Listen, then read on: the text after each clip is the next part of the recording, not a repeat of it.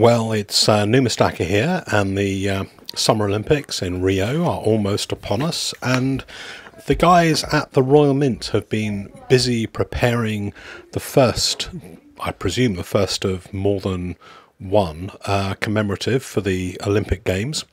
Although the Olympics are in Rio and not London this year, that hasn't stopped them creating this beautiful Olympic Team GB set of coins. Well, when I say set of coins, they're all actually 50p pieces, and there is gold and silver and cupro-nickel versions. It's actually quite an attractive coin, and I don't know whether a proportion of the revenue from this coin goes to support Team GB.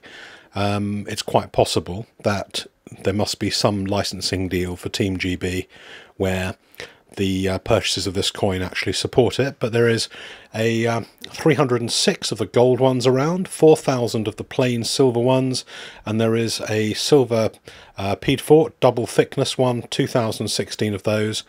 They're the usual prices that the Royal Mint charge for these things. It's there.